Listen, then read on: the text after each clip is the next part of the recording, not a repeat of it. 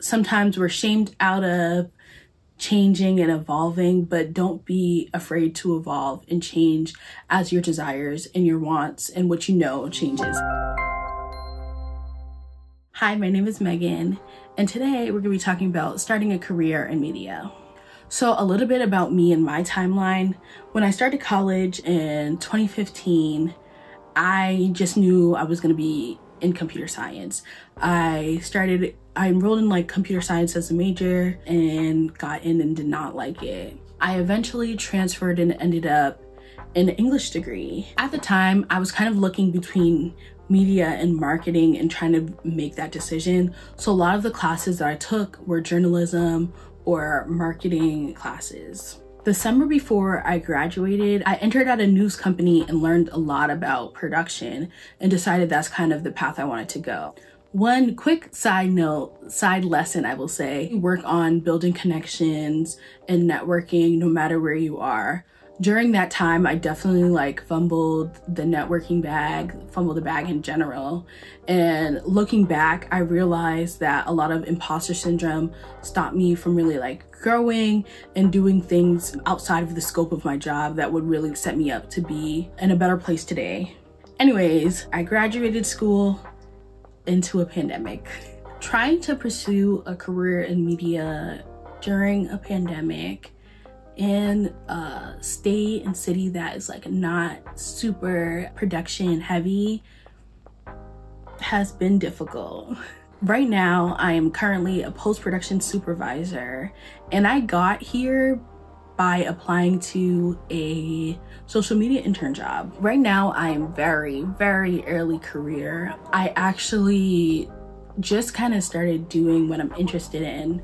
We can talk about how I got into it because it's a really interesting story. Last fall, 2020, I started getting into Clubhouse, which is funny because I feel like no one uses Clubhouse now.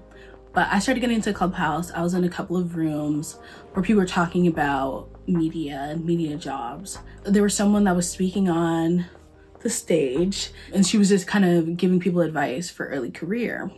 I decided to DM her. I kind of told her where I was. She gave me some suggestions, some Facebook groups to join, but she was kind of like, there's not a lot of media jobs where you are, which is something that I already knew.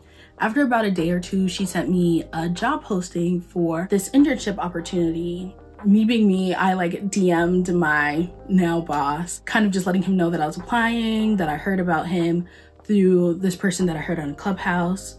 When I had the chance to talk to him and interview, I let him know that I have experience in social media, but my goal is to go into production, and that allowed me to be where I am now.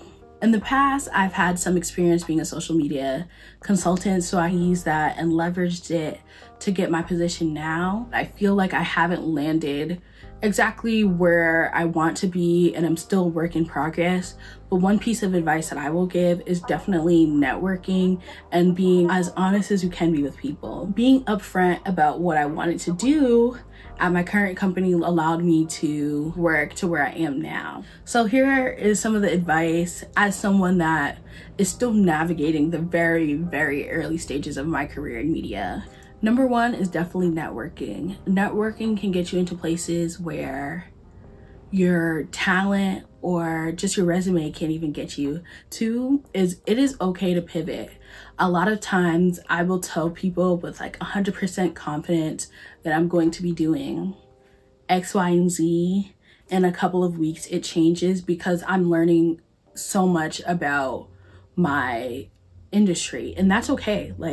Sometimes we're shamed out of changing and evolving, but don't be afraid to evolve and change as your desires and your wants and what you know changes. Three is really work on your craft.